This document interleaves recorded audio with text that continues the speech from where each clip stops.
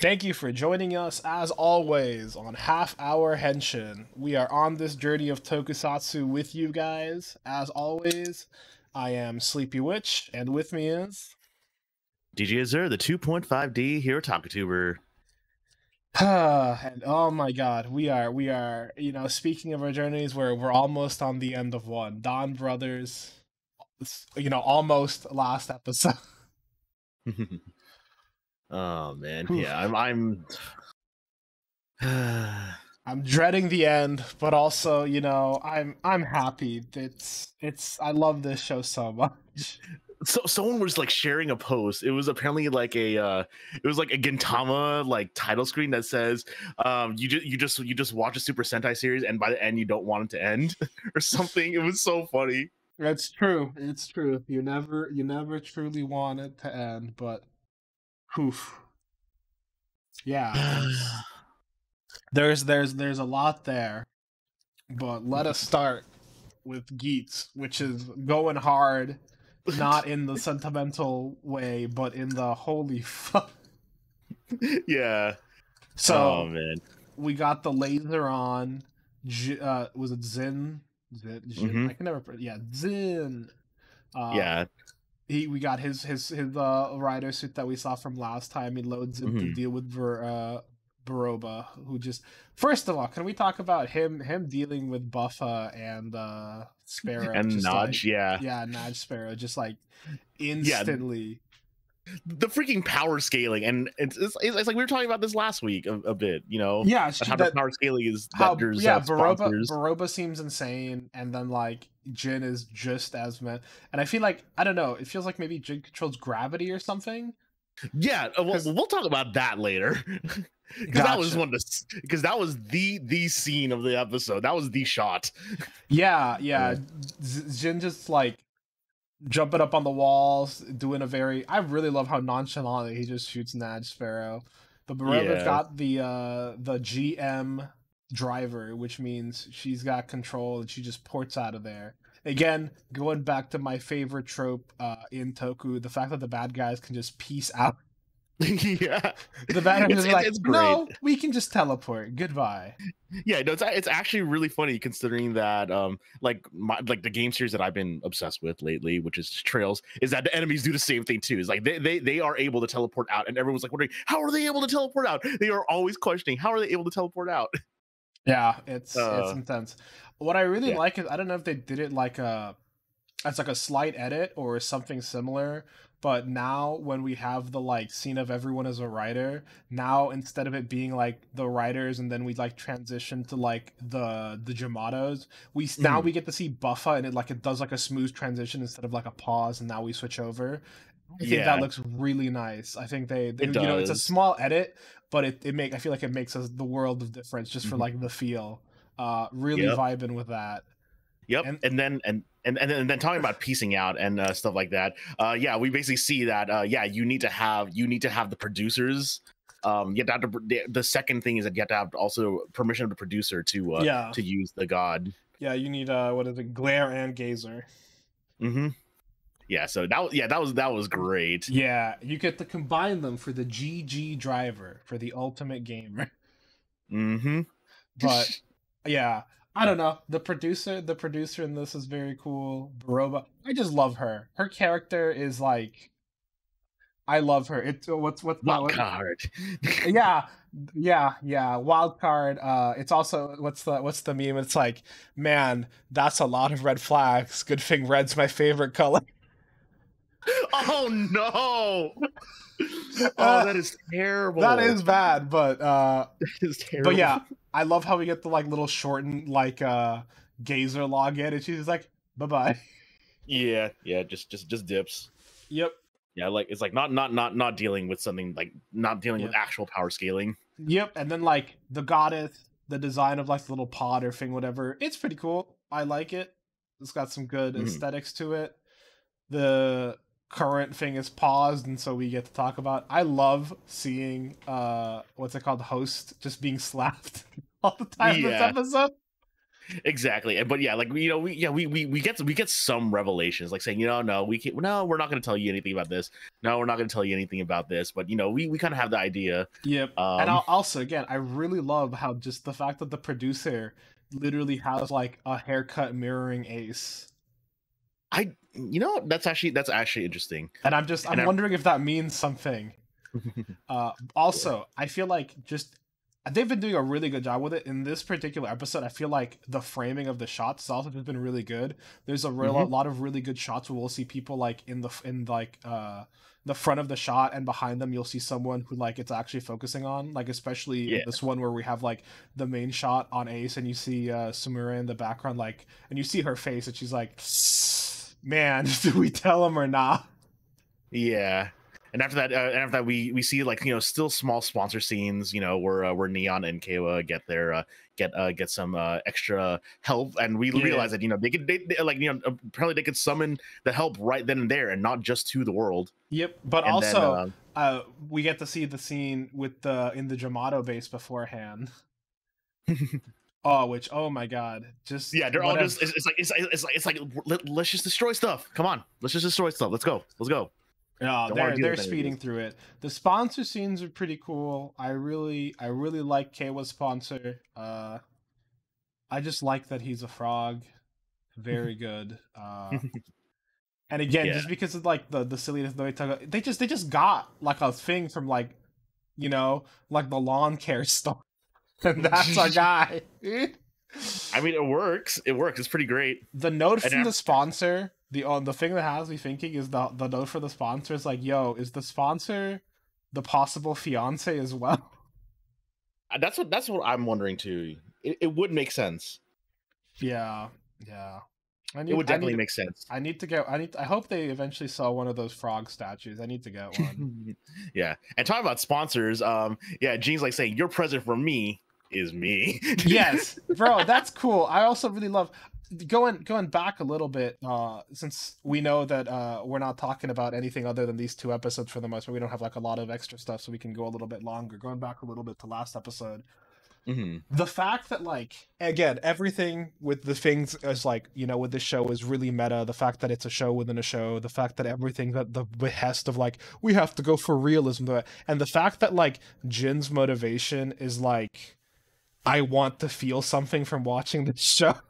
Yeah, entertain me. It's oof. I really like it. It's some really good vibes, some really interesting stuff, and I love seeing them work together. They have some really cool like tag team synergies. Yeah. Oh man. Yeah. And that tag team of Zin and Ace is just so good. And again, like the red and white and the blue and white like work together so well. Yeah. It's like I honestly I really love just how like kind of flashy Zin's Henshin is. Yes, it's very good. I like the style. I like the belt. I can't wait to see what Geets is gonna do with that gun. Yeah. Oh man. But it's really nice too how like he also snaps. Like it's like I wonder if it's also a fanboy thing or if it's just him doing that. Under assumption is currently a fanboy thing, but we never know. There's some revelations that could tell you otherwise. I really like the scene where they're like shooting back to back, but Jin is like vertically on a tree. Oh yeah, no, it's so good. What's also great about this too is that like they're both shooting and they are like dodging each other's moves. Yep. It's so good. And they're both casually. And they're both like, I like the fact that they're both like shooting based writers. Yeah, so they get to like the demon match. We get to see some cool fights from both Tycoon and Nago as well. I really like. We actually get to see him using like the single blade version of the ninja blade to block, and then he like drops the little one, and he's like, "Yo, let me show you." Yeah, and we get to see him use the revolve to like dodge an attack. Oh man, what was also pretty great about the Zin fight, it was just that like maybe it's gravity, maybe it's something, but it's just the fact that he's like, the best part too is that it basically just flips the entire screen and it's like you're like, wait, what? It's like the times when it did that, you. Yes, it intentionally disorientates you. I loved what they did with the shooting for that. It was so cool. I also just, again, going back to the other thing, really like seeing the top boost Tycoon. I don't think we'd seen that until now. I think we've mostly seen bottom boost Typhoon. Yeah. But him and Nago are like, we're doing cool until they get attacked by Nodge Sparrow.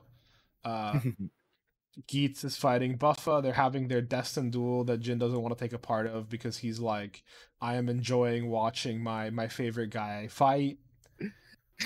That's the kind of battle that stirs the soul. Yeah, he's really trying to get his he's really trying to I don't know, raise his heart, raise his feelings. And they accidentally let some information go. Geats gets hit by Buffa, but he's done it. He's figured it out. The goddess, the dimension hopping tourist, they're from the future, baby. Yeah, that's so sick. It's like, oh man, like it's almost like, where do we go from here? But at the same time, it basically means that we're getting everyone's favorite. We are breaking fate. We are gonna break out of the simulation. Oh yeah, for sure. Like, I love, first of all, that chef's kiss. That's my favorite kind of thing. That also adds another layer to the similarities between Geats and Jin, and also again, hairstyle wise and stuff with the producer as well, where it's could they be descendants of Geats? But also because they talk about the way that the Sengoku period, or Roman and Greek times, are times that are really famous. That happened current 21st century is also a really famous setting for people to be using up for travel purposes and everything. Yeah, no, did you actually, this may be spoilers for a game you may have played, but did you play Danganronpa V3 or no? I never played V3 actually. Damn it! Okay, I'm not gonna spoil it for you. I need to finish 2 still. I never went back to it. It's so good. Yeah, because when you see it, if you ever do get around to it, it's like you're gonna be smiling with me, reminded of me mentioning this. And then we get to see Baroba loading, baby. Yeah, oh my god, rotates really Baroba in 3D. No, the funniest thing about it too is that she's now I think canonically the most naturally giant rider, which is funny. Yeah, and here's the thing. Ridiculous. Yeah, her thing is a big giant mech, also bull, I think. And she basically destroys the entire Jamar area because they're like, well, you guys find out we're from the future. That means we have to basically restart again. And it basically blows everyone up except for Jin, who has a shield. Yeah. What's also interesting about that too is that because at least we know they're still available, but at the same time, it was revealed that it was already the Jamato Garden was an erased area already. So pretty much it's what's a second erasure anyways? What's a second erasure? Yeah, and they talk about how all the gardens always happen in the every place that has a garden is a place that has had basically a failed DGP. And then we get the rule, which basically just tells us that it's to entertain an audience from the far future, which, okay, so now we know that. What's interesting, too, is that because of this, and I guess the final thought of this is that we now know that most likely Ace is not actually from Greco-Roman times now. It was just a setting, most likely. Maybe. The other big thing is I really again, going with the meta, they're doing a DGP special feature next episode. Oh my god, I forgot about a special feature. Do you think it's gonna be a recap? Because I mean, it is technically mid-season. So I see a lot of stuff from this that looks new. I think what they're going to do is they're going to do some quote unquote meta way to make a recap. You know what I mean? It's gonna be a recap in the DGP, but our episode's not gonna be a recap, if that makes sense. That's my current assumption. What I really like is we've seen stuff on some of the other writer forums for the sponsors. We get to see some people here with the little rider gun. I know that there are some divisive opinions about Baroba's rider form, it being an actual CG mech instead of it being a suit. I kind of vibe with it in a way that in the future they already have quote unquote a different style of rider because the times have changed, quote unquote. And I like that conceptually, and especially I like that conceptually with Gene having a regular suit because he's such an old school fanboy. He has to ride it. So also that maybe makes you think that they will have regular suits in the future, question mark. They could maybe have 2 modes. Maybe there's going to be a big Gene mode as well. No idea. Yeah, but it also does really lend to the whole technological aspect of the vision driver and the laser rays. So that does make sense. And talking about CG suits, DonBros. Yeah. Basically, DonBros. We don't have any much other Toku news other than the fact that soon, Massive Gris is getting a new comic. No/1 or no one, and it's even going to get like a multimedia podcast. And considering just, I love the vibes of that. We were talking about this beforehand, but yeah, Don Brothers is here. We are on the final stretch, man. Yeah. Oh man, this was a very this is a very fun episode. And talking about meta, like, I'm just gonna jump around this episode for the most part. Like the fact that our villain this episode is a Hitotsuki of King Azure is the funniest thing to me. He's a Hitotsuki of King Azure. The fact that it's his name, the little dude again, he's back. And he was finally free, and they forced him to come back for a fourth time. I felt so bad for Minoru, like, during that. I'm like, it's like, no, he's trying to not do that stuff, and then like the three of them just use their blow darts and just bro, the scene with the blow darts where they're all just like rotating and just keep shooting him with it. It's so funny. It was really very very well acted, very hilarious. Yeah. I feel bad for Minoru. I feel bad for his mom. I love the end where she's like, are you sure you're done? Are you done? And she's like keeps pouring more and more tea. I really love the scene at the beginning with everyone in the like color-coded tracksuits. Very cute. They're all gonna yep, and everyone ditches. They're all gonna train. They do like a little like numbered roll call, and like, bro, I felt so bad for Kijino. He like looks at where he's got a little bit of like the reverse tan where his ring is missing because he's not married anymore, quote unquote, and like, interesting. Man. And then, but the three that are left. I also love that. What's it called? Sonoshi tried to like skip her number in the roll call to be next to Tsubasa. That was funny. Yeah, and he like pushes her back, but then immediately we're like, okay, we got some news. Haruka's got a new manga serialization, so her and the editor basically run off to go like, no, we're gonna go write manga. Kijino's moving. It's a perfect day to do a haiku. Tsubasa just disappears after Kijino. Sonoshi disappears after Tsubasa. And, it's a perfect day for a haiku. Yeah. And then we realized just how strong Sonoe, Jiro, and Taro are. Yeah, like, or they're like finished Jiro anyway. Now that he's one person, they take on the three overseers, and it's super good. I also really like that, like, because again, before they were holding back to let the others continue the thing, and Sonozak could have defeated the guy at any moment by upgrading to his like red version. I don't know, his like little upgrade that he does, his Momotaro powers, and then they put out the. No. Okay, look at what I just sent you. The best part too is that like everyone's like saying, "Oh my god, they are so meant for each other," because Taro and Sonoe wear the bandanas. Have the bandanas from when they saved each other. Wait, it's so good. Yes, bro, this truly is like fated love, okay? It's so this good. Guy decided he was gonna write the most complicated version of Romeo and Juliet in Sentai, and he did it. It's so good, yeah. Like, it's amazing. Like, 10 out of 10. And that's a callback from like 30 episodes ago too. That's the best thing about it. I love this. It's so good. It's super, super good. Jiro welcomes Sonosa to the Don Brothers, and Sonosa can tell he's really different. There's I think kind of cute scene of Kijino trying to quit work and his boss being like, "I'd miss you too much. I want you here. I'm sorry," but Kijino deserves something nice. Yeah. And then after that we get the whole thing of like, we're pretty much the food is like super good, but that's because like, Jiro was the one that was cooking it all the entire time.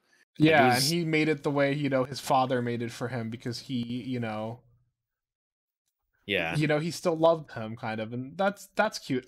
The only thing that worries me for this next episode is the fact that Taro seems to not be interested in doing a duel or fighting, and he seems to be maybe forgetting things, as we see later in the Odin card, that he just forgets who their enemies are, and he's like, "Oh, you're right," and they're like, "Something's wrong," and he's like, yeah, maybe something is wrong. And now I'm going back to the when they had the future and Taro wasn't there anymore for some Yeah. reason. That was my assumption from how Haruka, treated them the way she did, but then also still drew Taro into the manga comic or whatever. And I'm just like, oh, maybe Taro's gone. And like I think I'm like, no, don't do it. Not like this. It's so sad. And after that, and then we get to like the most sus aspect of this episode, which is the love quadrangle. The love square? Okay. I'm gonna be honest, yeah, this is probably the part of this that like thematically in some aspects, I really like it. On other aspects, I feel like I wish we would have gotten more episodes to deal with this. Exactly. Because bro, this is so much happening. We've gotten the climax of this relationship and it's been like crammed into like 5 episodes. This will be, if I had to complain about DonBros, it would be that this, I think, could have been like, didn't have to be as rushed. But Tsubasa's out being chased by the police. He asked Natsumi to run with him and she kind of doesn't. She's had Kijino and her, they're talking things out, and she decides she wants to talk with Kijino some more. My favorite part is the cops finally catch Tsubasa, and Sononi just takes them all out and then starts setting cop cars on fire. That's so good. Yeah. Oh man. It's super, super good. They run off, and like, okay, again, while a lot of this stuff is kind of rushed because she's like, that's overkill. Again, really good framing and shot composition. Did you notice the fact that like whenever they're running, they destroyed the cop cars, they're running away, he holds her hand, and right behind them is a church. I didn't notice that one. They got the cross. They got the church with like the cross behind them. Oh yeah, that's right. Yeah, and it's like the church they use for a lot of. They use for a lot of scenes and a lot of hentai, but the main thing that I think of a church for is what. And I'm like, yo, true. They have this in the background too. Yeah. Which is that's a whole thing. Yeah, and then we get a cute scene. We get a cute scene of Sonoza and Haruka working on manga. Yes, adorable. Kijino and Miho talking at the apartment, and she talks about how that was the dream she was having, and she's like, I dreamed about being here with you and being happy, and then she like hugs him and then runs off, and I'm like, oh no. and then we finally get back to actually where we actually can talk about Minoru and the overseers, and it's so funny. They get wrecked so badly that they try getting the DonBros to help them out. It's so funny. They do, and I love Minoru. I feel so bad. He's gonna become the ultimate king. I also do like it. It reminded me, purple's supposed to be a very royal color because of a lot of reasons. I'm like, oh, that makes sense why they added the papillion for Azure. It makes sense. Yeah. But the Odin card is great. I also really liked seeing the little Odin card old man come back. He's like, Sonoi, my boy. Yeah, and then we get the chroma keyed. We get the chroma keyed Hitotsuki.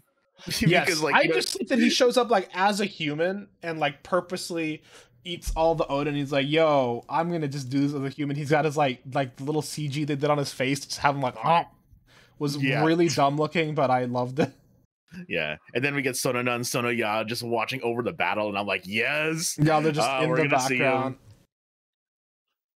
Yeah, man, I just love seeing Sonoya's, or at least as I know him, Kaisa's freaking just smile. It's like everyone's like, yes. Apparently, production wise, he was waiting. It's like when he was watching the show, he was like, he wanted to be a part of it, and he was about to give up when he got the call. Because he's Kaisa. He was actually already in another. He was in another Super Sentai already, which was a Ju-Oger. But I have not actually watched to the point where he was there, but he is in Ju-Oger as well too, so he has done Sentai before. Yep. And then we get to see Taro basically take out all 5 versions of the thing with a single slash, and even both Jiro and Sonoza are like, oh man, or Sonoi, like, man, he has still got so much power left in him. Yeah, and then we get a cute happy birthday for Taro. This was this is like this scene is like the essence of DonBros because it's like Taro's like, oh wait, yeah, I'm happy, right? It's like, say, oh, does that mean you're happy with us? No, and then he has a heart attack. And then he has a heart attack, which again, so he has the heart attack, he dies, and then you see all of them being like, he has no pulse, he's dead, and they all start cheering. It's so funny. And then I love, like, it just zooms in on Haruka. Wait, should we really be cheering about that? Yeah. They also gave him some really cute gifts. I liked how he got the thing, and it's like, do you know what happiness feels like now? And he's like, I guess a little bit. I also like that everyone else is wearing a one party hat, but Haruka's wearing two. She's wearing like little Oni horns, basically. That is true, yeah. I am... Oh, man. The final festival for the Dawn Brothers is up next. Oh, we're going to see Murasame. Looks like we're going to see Taro and his dad having like a good meal together. I want to see the manga art that they drawed for the manga. oh wait, actually, okay, so I'm rewatching that. The funniest thing is that because Tsubasa has never been around for a Taro lie, he's the only one panicking while everyone's cheering. Is it? Yeah, you'll see. Right. He's just like, wait, what's going on, guys? Someone get the doctor. Also, can we talk about the fact that Kaito set a whole thing up and then it wasn't even Taro's birthday? Yeah. Oh, that was cute. Oh, yeah, this is such a cute series, bro. The whole thing's been so cute. I'm hoping we get like a good, like, wholesome last episode that like really shows us. I don't know, just kind of. I hope it ends on a really good note. This has been such a fun show. I'm gonna be so sad to see it go. And I mean, I'm gonna enjoy watching Kenoja probably because I just have a lot of fun with things, but. This was special. This was real special. Yeah, it's okay. So like, oh wow, we actually still have a little bit of time because we rushed through DonBros. Okay, well, we rushed through DonBros. I forgot to give you the click. We have about like 3 more minutes. Yeah. Oh, hey, 3 minutes. Yeah. I mean, we didn't. It's not that we rushed. It's also just like, man, we just want to talk about it. We're so hyped, dude. Exactly. But it's actually kind of great though because like it's man, like you didn't watch Zenkai, but Zenkai is very much all about the toys and very much all about the mecha and all the fights and stuff like that. And it was kind of light on the character stuff, but it was like, just super cute. It was like, very much like kind of like a since it was the 40th anniversary, they basically just did a lot of things. It didn't really rush through things. It was just very light on story, but it was very big on showing off the toys and stuff like that. While the pair of it, which is technically DonBros right now, is so much about the characters that it's like they don't really have times. And like I was basically talking with a friend of mine. The mecha part is technically the weakest part of DonBros, but it is because they don't get a lot of attention. Like it's like I've said this for the past 3 weeks, like seriously. But I would say it's all about the characters. Yeah, I would say that Dawn Brothers is a slice of life show that just happens to be about people in a Sentai. Yeah, it's great. Yeah, like we don't have like a massive big bad. Like technically we have Sona and Sona. Yeah, we don't know what they're gonna do, but like but here's the thing: they might not even be bad guys. We don't know. They might show up next episode and just be like, "Good, we see that you have healed the rift between our kind. We appreciate." Could literally just be that or something. You know? I mean, like technically people can argue that there are weak elements, like the Ring of Forgiveness, just like the fact that they solve like big mysteries in like a single episode without much fanfare is just like whatever, just enjoy it, man. It's kind of fanfare, but also like I don't know, it's like the other thing too is like one of the things I always see online, at least, is like people complain that Murasame barely shows up after she becomes like after they become a weapon for Tsubasa, who doesn't even use it against the bestials, but at the same time their role got diminished the moment the bestials were gone. Not only that, but like Tsubasa did use Murasame basically when it counted, and then immediately found out, hey, if you do that, Natsumi dies for real. And then he was like, oh shit, yeah, maybe I should be using this.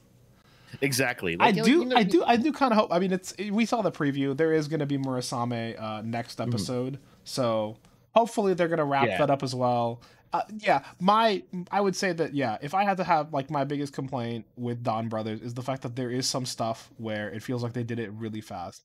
And now I think DonBros is just so much fun, and I don't care, I just don't.